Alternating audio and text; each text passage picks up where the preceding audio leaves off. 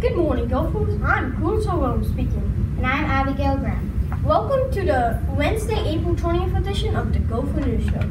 Our lunch choices for today are PB&J sandwich, smoothie combo, hamburger, or cheeseburger. Our breakfast choices for Thursday, April 22nd are sweet cinnamon waffle, smoothie bottle, fruit and milk. The lunch choices for Thursday, April 22nd are PB&J sandwich, grilled chicken Caesar salad, fruit and milk. Today's high will reach new 81 degrees and mostly sunny. And now here is the history of the bowl of soap. For many years, soap was mostly used to clean clothing or structures, but not bodies.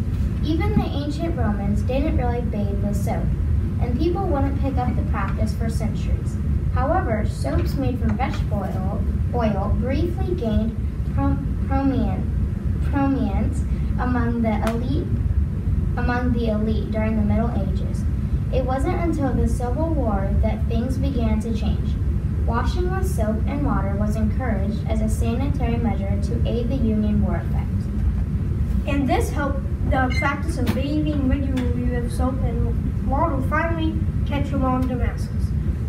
Public demand for bathing soap increased significantly at the time, so companies began to create new products to sell to clamoring consumers.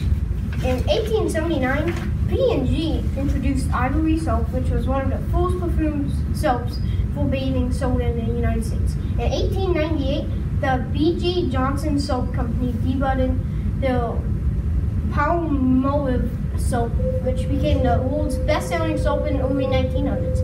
Today, soaps are often made in a lab and combine synthesized animal fats or plant-derived bases with various additives, including oils, moisturizers, lathering agents, and scents.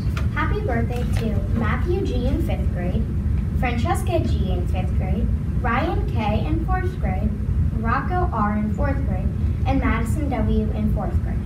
Watch for the red signs. Students are testing around campus. Remember to be safe, brave, responsible, and respectful. We hope all 5th graders did good yesterday on Cambridge testing and again today. Thank you for watching. Have a great Gopher Day!